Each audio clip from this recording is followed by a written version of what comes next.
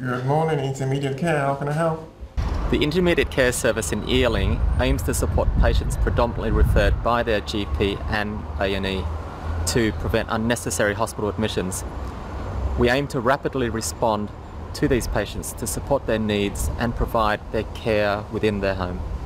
After tripping over an exposed paving stone, I ended up in Ealing Hospital in the A&E department, and they in turn discovered that I had a fast heart rate and fractured kneecap. a fractured kneecap.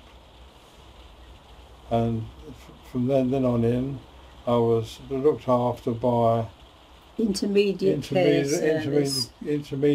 care service, who came and visited me at my home daily, and the treatment and care they showed me was incredibly good. But they also raised, oh sorry, I've gone to help, they raised your chair level and the toilets. Yeah, and they did grab handles on in the toilet so that I could get up from the toilet easily, because you'll appreciate with a straight right leg it's literally impossible. And they arranged all that. And a walking frame.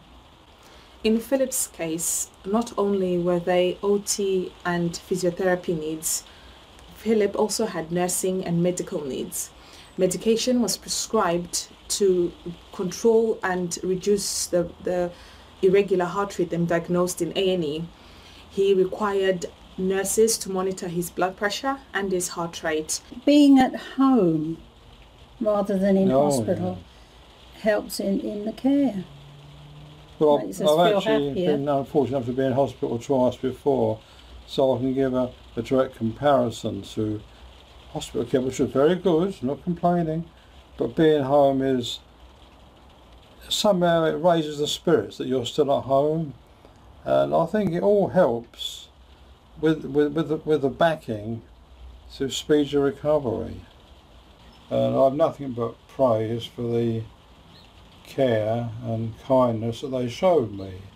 You know, I wasn't just an old man getting treatment. I felt it was individual care, and I certainly appreciated that very much.